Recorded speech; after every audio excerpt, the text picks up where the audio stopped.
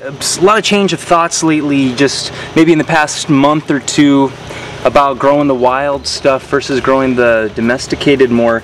And it's really tying in with a lot of Daniel Vitalis' stuff lately. I don't know, coincidentally or not, it's just I'm really experiencing it firsthand, and a lot of the purchases I made a year ago in Minnesota are reflecting that. Like I've planted a lot of autumn olives and wild sea buckthorn, wild Juneberry. It's amazing because those things do so, they're fine. Like I'm not there at all, really. And when I come back, they're living, they're producing, they're fighting off the weeds. But I look in the garden where I'm trying to grow like cabbage and beets and Swiss chard, and remember, I'm not there, you know. So I come back and they're just totally choked out by weeds, you know, like a lot of grasses, and then you see wild lettuce just everywhere, you know. So I'm just eating wild lettuce because the Swiss chard and the beets can't even compete with it. It's amazing, but the stuff is so bitter that really I probably chop up or nibble on 10, 15, maybe 20 leaves a day, and that's it. So like here, like this basil is actually doing really fine, like no problems. There's a bee right there behind me. It's starting to flower now. Not really, it's got a lot of I think it's got some medicine in it that's fighting off, you know, these worms. But the tomatoes, they'll get hit pretty hard by the tomato hornworm, and the eggplants really don't stand a chance unless you get them when they're bigger, because if you put them out in the elements when they're too small, you'll see they'll be gone in 2 days at the most. Either worms will get them, like caterpillars and such, or it'll be mice, or then you're looking at rabbits, and your bigger stuff like javelinas can just take out anything. Like in the front, we'll go up there and there's just so much damage all the time now. So it's either you build a fence to keep the wild animals out, or you just grow stuff that they don't like, but that you still value. You know, like the aloe vera is not touched. They don't like that, and that aloe vera does so well here, and it's so valuable. And same with like prickly pear. You won't see them really attacking prickly pears. But if we were to get into the habit of using those more often, you know, we might think, well, I don't eat prickly pears, and that might be true right now, but get into the habit of using that. Get into the habit of using aloe vera. That's an amazing addition to a diet. And if you can grow it out in the desert, like it's just not sustainable. It's not sustainable to be doing a veggie patch in the desert. Unless you're collecting your rainwater and saving it in massive containers of water, cisterns. I mean, if you're just using the municipal supply just to keep these veggies alive, and they're, you know, and you got to protect them anyways from rodents, and check them every day for insects, and it's just ridiculous. It's ridiculous. It's so discouraging sometimes. Not even discouraging, I'm gonna say it's really eye-opening, because we're all about adaptation and going towards closer and closer to the model of nature. You know, like right now I'm looking at Mexican oregano down here, and no problems. No problems. Espezote, no problems.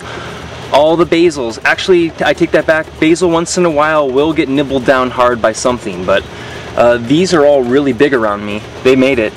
You know, the grapes are doing okay. Peppers are a pain in the butt. You got to watch those. Eggplants, every couple of days you got to go out and check underneath the leaves and find the worms, and they're just so prevalent. They're really prevalent. And you know, it is the desert. I guess there's not a lot of succulent things to munch on, so maybe we're more vulnerable compared to Minnesota. I've had damage in Minnesota, lots of deer damage, and you know, luckily it hasn't been to the extent of javelinas or anything. But they nibble a lot of trees down really hardcore, and they'll take raspberries down, but the raspberries always come back, and it works. It is working, and everything in the greenhouse is really fine. That's just stellar. I love it in there. I don't really have any pest problems in there. I'll just have to look for the occasional caterpillar or something, but otherwise it's very nice. We're gonna walk down here. I want to show you what we're looking at. I'm really trying to transition more. Got a lot of those goji berry seedlings from Jake at Raw Utah. I'm going to be sending him some white sapote seeds in a couple days. he can definitely keep those alive in his greenhouse, I believe. If not, he'll bring them inside in the wintertime. But he sent us those goji berries, and we're up to start planting more of those. I'm really feeling the aloe vera. I'm feeling the prickly pear cactus. Basil's doing really well. If we can get the grapes really established and keep them going, I think they'll really get down in there and they won't need so much watering. There's a lot of herbs that are doing okay. The Mexican oregano, the espezote I think would be okay, but a lot of it needs water. If it doesn't get the water, right now at least, I mean, we're at the end of September and it's still been over 105 easily and dry, and I mean, I'm looking up at the sun right now and it's definitely a hot day.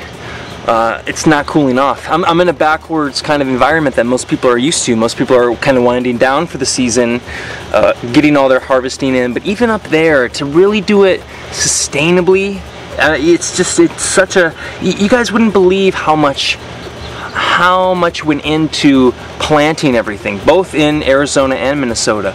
All the fossil fuels needed to bring in compost, and it's needed. We need to take that advantage now while we have it, because it's going to be really hard later. So I beg of anybody out there that's interested in replanting, you know, the Garden of Eden in your backyard, get it now. You know, get it while you can get dump trucks of it, and you can drive to Home Depot and buy fruit trees and at a reasonable price. This is a really good time to start implementing some of these practices. It's not like we should wait around, and even though it doesn't feel sustainable because we're burning gasoline to drive somewhere and to pick up mulch, and you know, using gasoline to mulch all the chips and you know, maybe, you know, drive around, whatever. It doesn't, you get the point. It's not as long-term sustainable as it would seem, but you just have to set up those systems and start working with the animals, you know, chickens, bees, goats. Then you can start producing your own, but it takes some time, especially if you don't have a lot of manpower and you can't drive stuff around. I mean, now's the time to really get this thing started. Whew. Gosh.